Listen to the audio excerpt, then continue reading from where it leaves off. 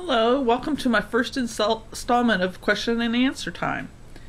Blue Light has asked me about tails. She said she's made her first Afghan with squares using worsted weight yarn, and most all of the tails fray at the end and poke out. She tried fabric glue and they still poke out. Very frustrated. How do I make them stay tucked? Well, I showed you my method of drawing in the tails at the end of my Granny Ripple series, and there's also a Granny Square tutorial on taking care of the tails. Some yarns, the tails do slip out, especially the soft yarns, so it is not an easy thing to take care of, and there are several methods to do that. And I'll go over each one at a time. So I'm going to turn my camera off, turn it around, and do a couple demonstrations of how to do it. So I'll be right back. Don't blink your eye too fast. Well, welcome back. Y'all saw how I took care of the tails for Granny Square.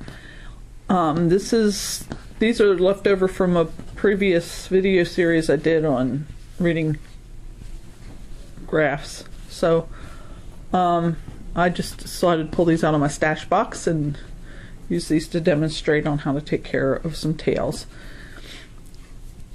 The question was, well, the viewer is frustrated because their tails keep popping out, and the best way to keep them from popping out is pay attention to the way your fabric stretches.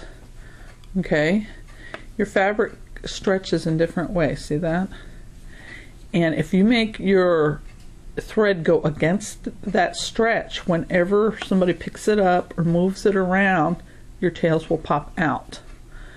So always move your thread through your stitches in a way that it mimics the stitch. So if you're going along this top edge here, you mimic the stitch by that edge on there, the side of the V, it kind of twists around, so I'm mimicking the stitch. Okay, and now don't do that all the way across because this will eventually not stretch, so then you have to go down through another stitch. I like to go down through 2 rows. You know, it's not, how do I word it? Everybody draws their tails indifferently. But if you put your tail through the middle of the stitch at the thickest part, and then clip it, not real close to the fabric, just so it sticks out just a little bit, and then you pull it the way it stretches. See how it pops through? Okay, now this tail popped out down here. So, you know, sometimes that's gonna happen, but it always can be drawn back through.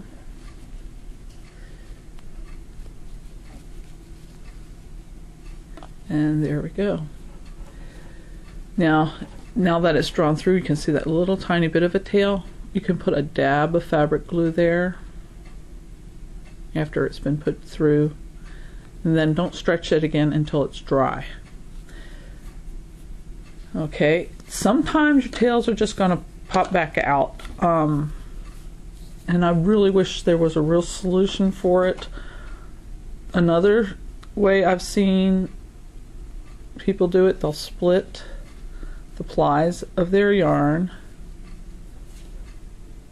If you hold it up, I'm not going to move my camera because it's in focus here, but you just split your plies of yarn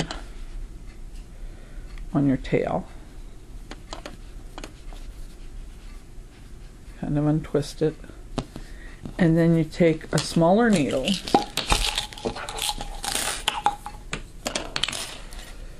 this one here is like just a little bit smaller needle, and then you sew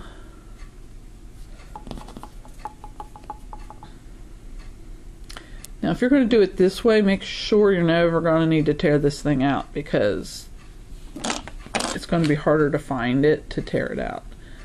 Okay, so, and then you do the same thing, but you can split the yarn as well to hide your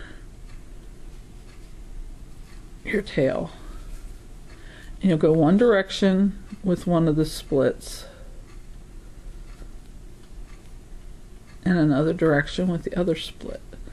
And this way, this one here, you just weave it through like that, and then you cut it close to the work. And you do that with the other end and go in a different direction.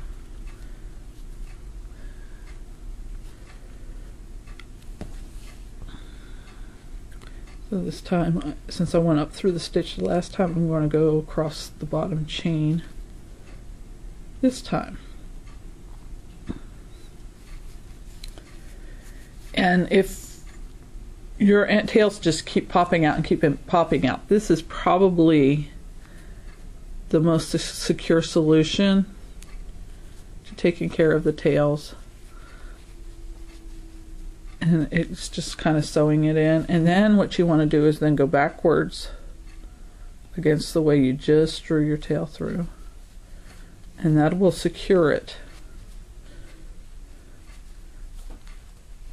Okay, I got my tail out of my eye of my needle, so I got to put it back through.